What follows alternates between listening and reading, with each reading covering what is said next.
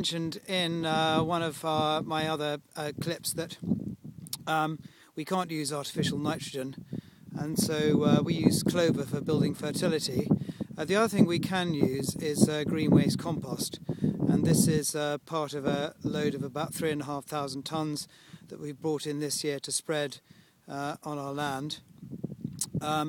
It doesn't contain a huge amount of nitrogen, and to get on the 170 kilograms per hectare, which we're allowed to put on under the nitrate vulnerable zones regulations, it puts on about, we have to put it on at about 30 tonnes a hectare to get the 170 kilograms of nitrogen. I mean, that nitrogen is not all available in the first year, but it does become available over the course of the rotation, which is a slow release way of putting nitrogen on, which is good for our rotation.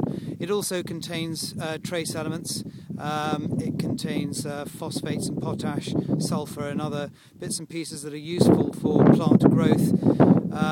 But the main thing we put it on is for a soil conditioner and not as a fertilizer, and it adds organic matter to the soil. And over a long period of time it increases the soil's capacity to hold water, to keep it moist. And in the very dry springs we've been having over the last 2 or 3 years, I think that's going to be of huge importance. And certainly where we put compost on in the last 2 years, in the last 2 droughts, you can see where it's gone, because the crop has looked like it hasn't been as thirsty as where we haven't put compost on. And the other thing is it helps build up the organic matter in the soils. One thing that organic farmers are particularly keen to increase. The consequences of more organic matter means that the soil also works better, so it uses less. You need less horsepower to work your soil, because its workability is increased and made much more easier, and so we have less cost in wearing parts on our tractors and use less fuel doing it. So it's all very good for the environment. The only downside to this plastic, and I don't know what it's like in other countries, but in the UK we still find quite a bit of plastic in it.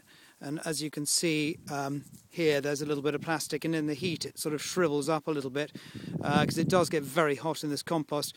But it's something that really has to be addressed, because essentially you're spreading these little bits of plastic across your farm, which I don't know about you, but I'm not keen on that at all. So that has to be addressed. It's the only stuff we can get locally at the moment, but hopefully the company that provides us are doing something about it. But as you can see, when you dig into the sorry, my shadow's in the way. You can see that, you can see the sort of mold sort of growing, and it's very hot. I can hardly actually put my hand in it, but I think it's good stuff. It's got to be it's good for the soil, even though the yield benefits from it are not seen in the first year. It costs money to put it on. You don't get it in return in increased yield. I think over the long term we will, and I think it's got to be the way forward.